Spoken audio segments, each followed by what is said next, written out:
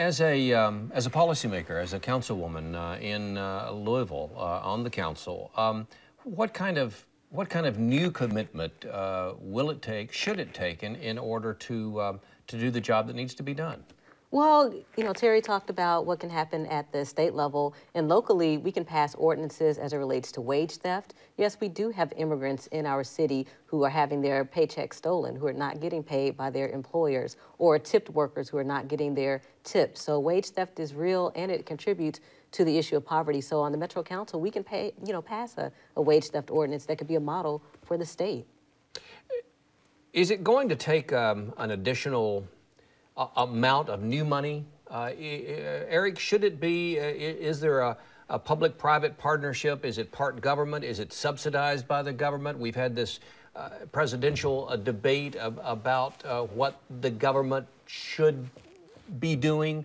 Is it going to take more? Is it less? How do you look at it all and sort of process what should be done? I think one constraint is that federal and state and local money is pretty tight right now, so I don't think we can expect more spending, and I don't think more spending is the answer. Again, spending is important, but I think everything the panelists have said, everything we've seen in these segments, it's not about spending more money per se, it's about spending it more wisely, the things we have. And I think the earned income tax credit makes a ton of sense, and those on the right want people to work. Well, let's subsidize work. People on the left, I can't imagine they'd want to tax the poor, but we have FICA and we have payroll taxes that pound the poor. We have Kentucky with state income taxes that hit the poor.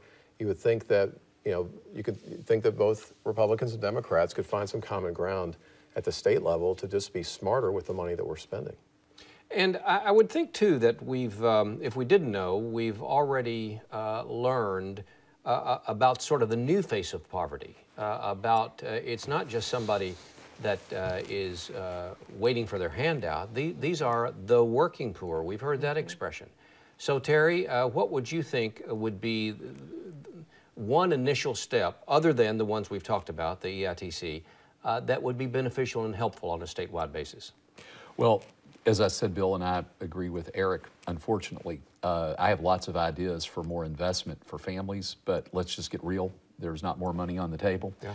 So, again, without being redundant, I think there are solutions on the table that don't cost a nickel.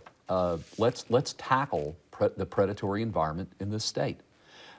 Let's be thoughtful about how we can support low-income families in gaining benefits. The other thing that we have talked about, and I think several of Renee's interviews really did an excellent job, is let's talk about the predicates for poverty. In our Kids Count book that just came out, one of the things that we saw is a stark increase in the number of moms giving birth who don't have a high school diploma. Mm-hmm. Well, intergenerational poverty in many ways is defined by those kind of hard roads up. So we've got to begin to mesh education and health policies with economic policies. For too long in Kentucky, we've allowed K-12 to sit over here, child welfare over here, economic development over here. And we've got to invent ways to integrate sectors. We've got to integrate ways to bring business and local government and state government together.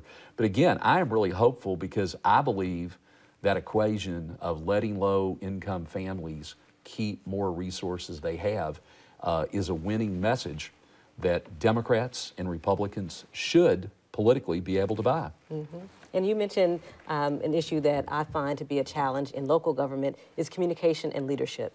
We have so many groups and organizations that aren't even talking to one another. So how can we find solutions to these real-life problems when we're not even talking to one another? We're spinning our wheels or duplicating efforts or stepping on people's toes. It's going to take a different kind of leadership to really address the issue of poverty in Kentucky. Yeah.